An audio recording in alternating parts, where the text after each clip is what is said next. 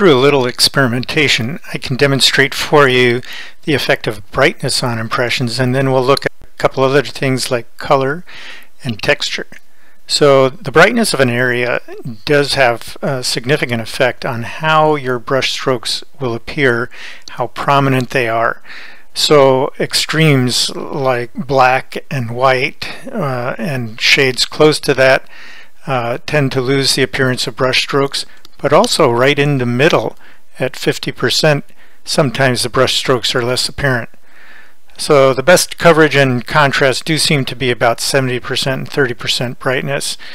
So you might have to plan with your photograph to avoid black and white, pure black and white, and keep a flatter image to start with. So let's see what I'm talking about. So let's make another test of what the brushes do, this time based on what the underlying tone is, the level of darkness or lightness. So I have white on top and black right next to it, so we can see the greatest contrast, and then on down. And what I did was painstakingly went through this column, brush 1, brush 2, brush 3. So I select one column at a time, put it on a new layer, run it through Topaz impression with each brush, and the brush settings I had as a preset set all the way on brush volume, large brush volume, and paint opacity to the right, and the number of brush strokes as low in order to see them as grossly as possible.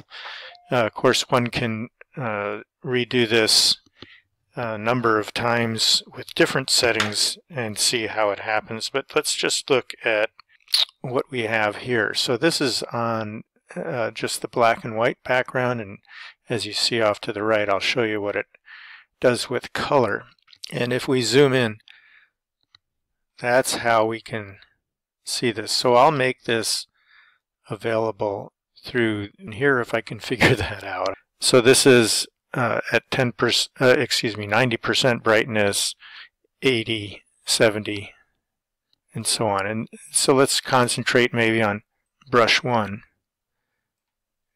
at the bottom and work our way up the darknesses, and you'll see like I said, I'll make this available to you about 50%, so 10, 20, 30, 40, 50 might be the best place to judge what's going on with these different brushes. So this is brush 1, and we're going to go all the way over to 17. You can see type 1, type 2, type 3, type 4, type 5. So type 2 looks like it's giving very obvious brush strokes, and you can sort of define as you look in here what kind of brush this was. This looks like somewhat rounded tip brush that may be thicker and medium to large in width. This one is a little narrower in its width, but probably still fairly full and somewhat pointed rounded end, and so on. You just go through and analyze. This one looks just a very dry brush that's flat and skinny and thin. This one looks like an angled brush that's relatively dry and thin.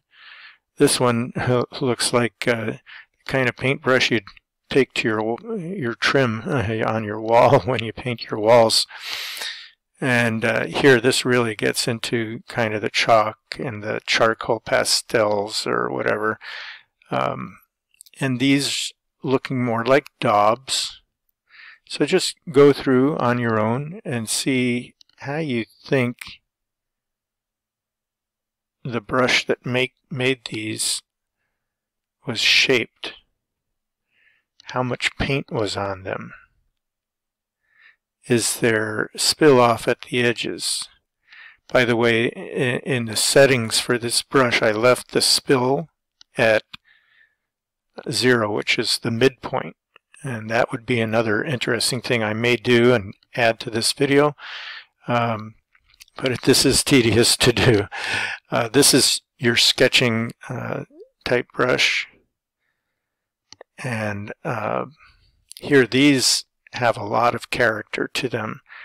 I like using some of these for watercolors and then just lowering the opacity and the paint volume to, say, 25% or so, and other effects. But you can see very interesting how much dimension is in like the type 16. This one, type 15, is like for pointillism, but you can stretch it out and make it more elongated. And as we come up to the top, you can see that the effect of those brushes becomes almost like less coverage is there. And the same thing, I think, when we go into white, the contrast is just lacking. I mean, look at charcoal. Just going to white here, how little texture from the brushes is there.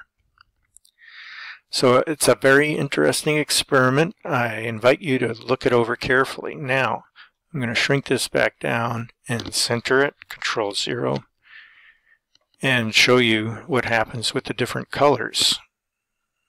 Let me first show you how to generate one of these, because I'm just going to provide the base black and white for all these trials, and I'll show you how to do it. So in Photoshop, duplicate the layer first, and then come down to Adjustment Layer and call it Solid Color here.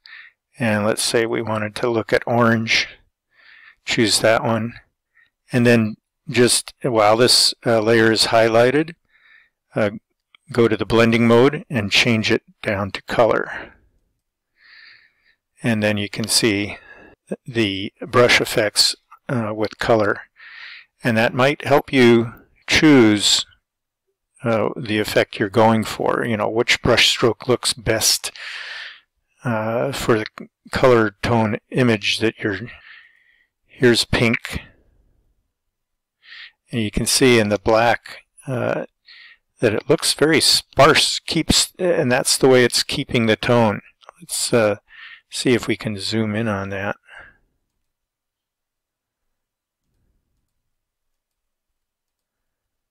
I mean, I don't even see a trace of, well, maybe a slight trace of paint stroke in here, but black is definitely black.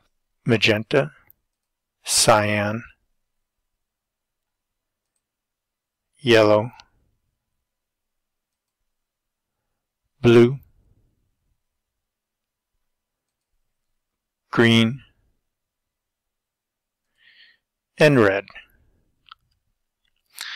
So you can pause your video on any one of those colors and just copy it, or you could make your own.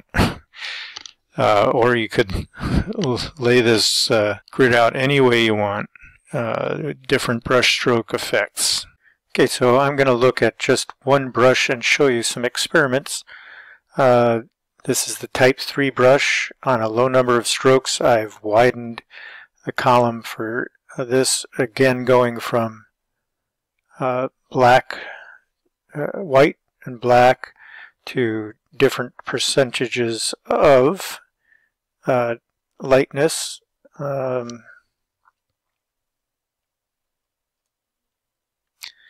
I'm just going to concentrate on these middle 7 or 8 shades because we see more detail in there. Really lose it at white or 90%, which is down here. So I want to concentrate more in these areas. Maybe we'll include that. So this is 90% bright, 80, 70, 60, 50, 40, 30, 20, 10. And is come down, and I'm going to still keep the medium-sized brush, but you know, certainly you can play with that and see what happens. Reset something to the beginning, you just double click the word. Here I'm keeping the paint volume, large brush volume, and opacity up because that gives us the most detail to look at. But certainly if you're doing something like a watercolor or whatever, you would want to take the opacity down quite a bit and the paint volume down, like so. So that's one way to help get your watercolor effect. The other would be to take the smudge up, and there you're seeing much more of that watercolor sort of effect. And the other way to help sell watercolors is to put some texture in the paper and perhaps some other texture overlays. Bring those back up and take the smudge back down to 0. And let's look at what happens with spill. So first I'll keep this same magnification and look at spill. That's on 0 spill, and that's at max. And it doesn't shift a whole lot on this. I've seen it more with some of the other things we've played at and you've seen in the past. I can zoom in so we can really see if there's a difference. Here's maximum spill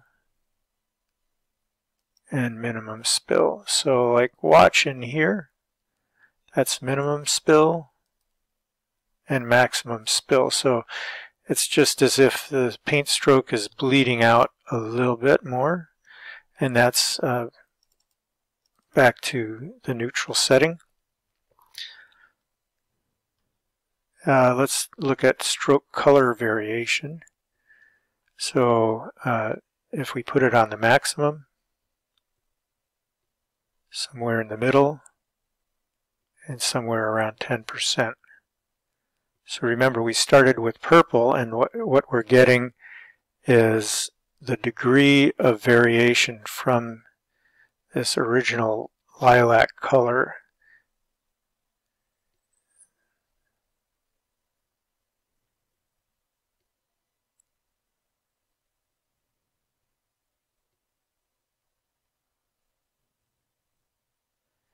So that's where your stroke variation gets to be pretty modern art-like, okay? But for something like impressionistic painting, putting a little bit of stroke color variation is in keeping with what Impressionism would often do. Look at a Monet water lily close-up. Stroke width and length can help you get a different effect, of course. And if you want to get something more linear, you can really vary things like so.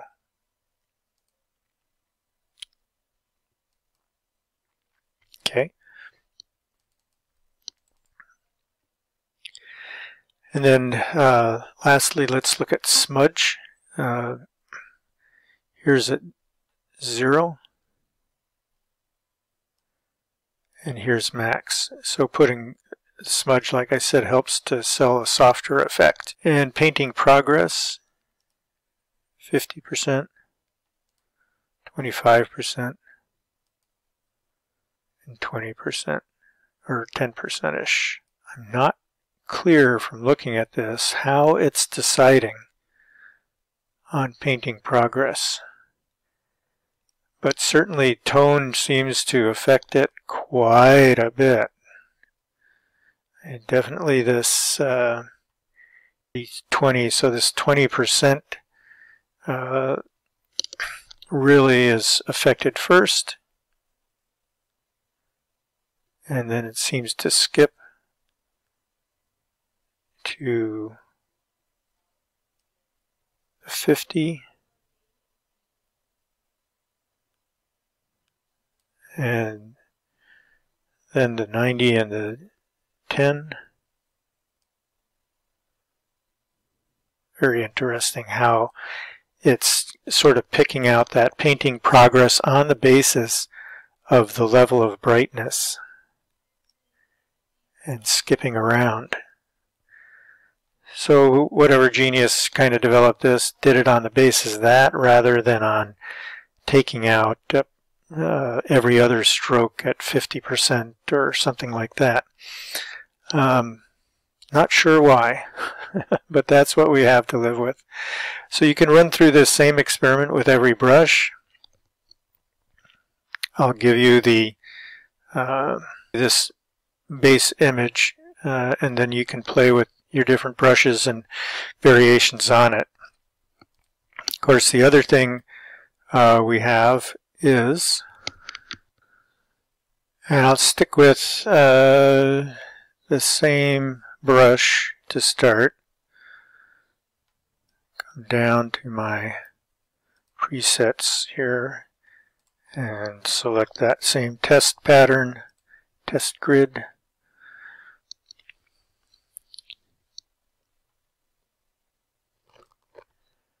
But go back to the type 3 brush.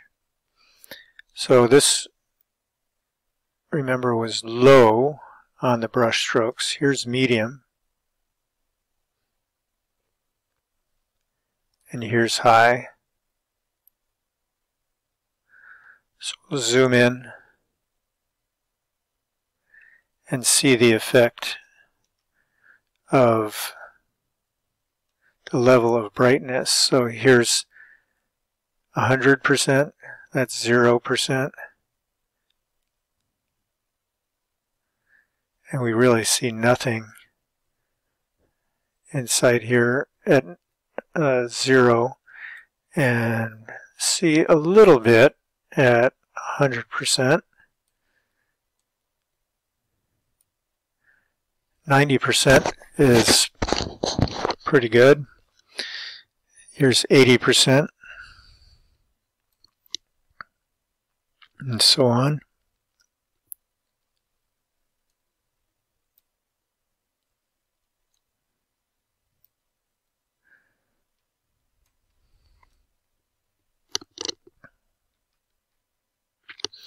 So it's just a way to test the different brush strokes, different from what we've done previously.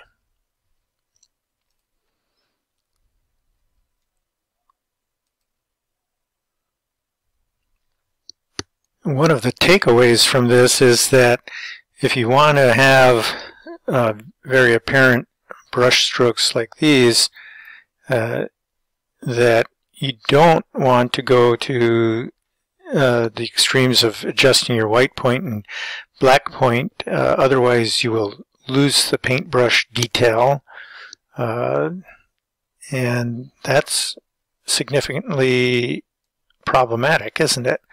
So if we look at brightness and see if we can affect these two top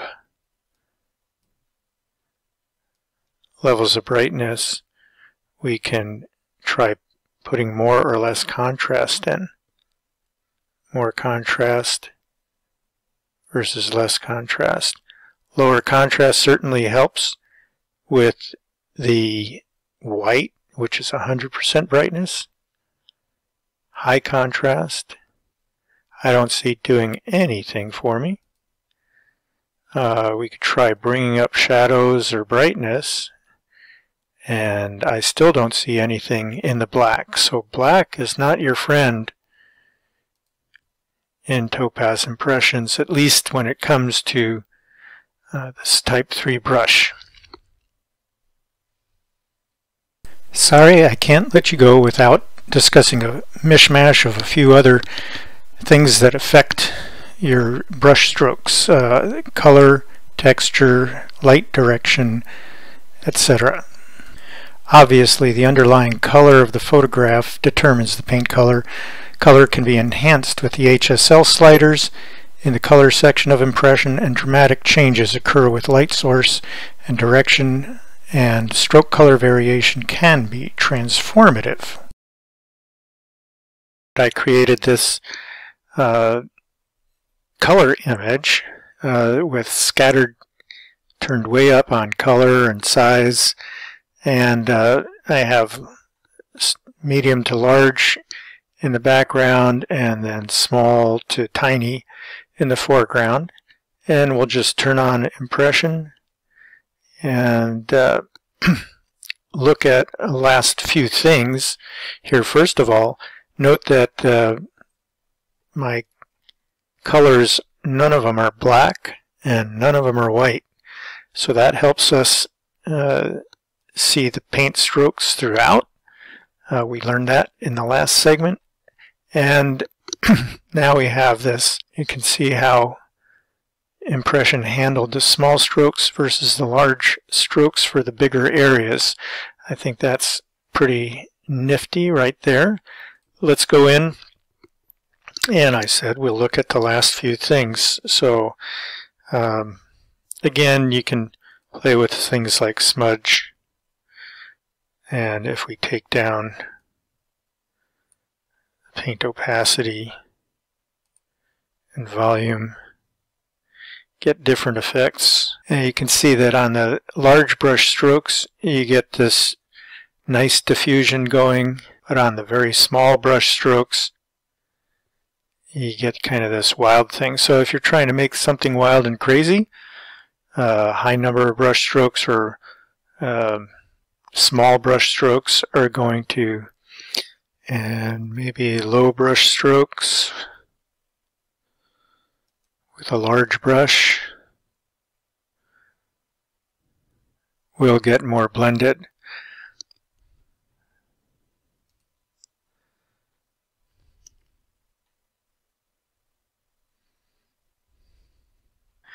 And what I wanted to do is come down to painting progress now that we don't have amount of near dark, near black, no black, and no white, and no near white. If we take this painting progress down, look at the difference. That's painting progress at 0.2, 15%, 50%.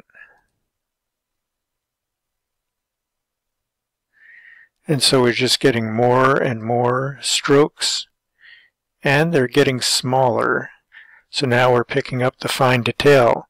So just like a painter may often start with sort of an underpainting, big broad brush strokes, and then often blend them together. And then as he progresses, he adds more and more of the detail. And at the end, perhaps the fine detail. And of course, we're only on medium strokes, but we can also make the brush size smaller. Color is pretty self-explanatory. You all know that you can push the saturation up or down.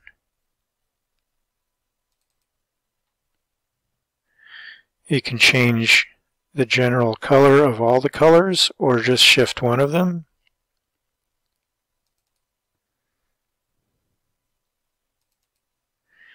And you can shift the lightness of all the colors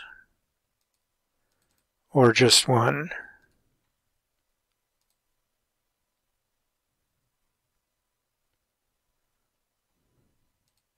Or more. So you can play with all those in your paintings and see if you get a result that's better than what you had before. And then come down to lighting. So again, you control the brightness.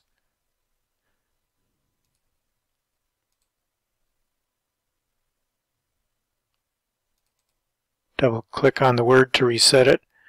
Contrast higher will probably bring out not only a difference in the general tone of one blotch versus the other, but often internally the brush strokes may become more pronounced. I find that precision contrast, micro contrast, and low contrast do that better. And you can exaggerate the highlights and the shadows as another way to bring even more contrast. But get ready for the big reveal in this next section. Let's see if light position changes anything here. We'll go to the complete opposite. Dramatic difference, isn't it? Let's put it straight on. So I'd say this is one way to really play with the paint strokes. I've played with it usually still in the upper part here, and just gotten some significant differences in my paintings, but it looks like just shifting it a bit is exaggerating the contrast in the paint strokes.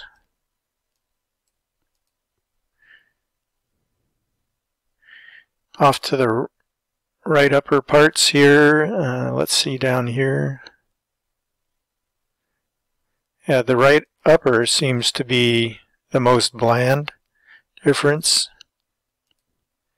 And then as we come along the bottom left area seems to be very dramatic. Let's see about the upper left. A little brighter, but still dramatic contrast. So a lot more contrast to the left than to the right. Makes for a very interesting thing. So, you know, if you're doing a Van Gogh and want a lot of contrast in your paint strokes, this may be the way to change it dramatically, as with light position. Let's go for something sort of in between. And I think that really makes those paint strokes stand out. And vignette, you all know, it's a very familiar, common thing. You get to control the amount of vignette as well as its size. So in impression, in studio impression, this vignette thing here is kind of the size. So if we turn down the transition and turn up the strength of the vignette, if I bring this all the way to the left, it's essentially no vignette. And then there's at 50, 75. And then, of course, roundness is pretty self-explanatory.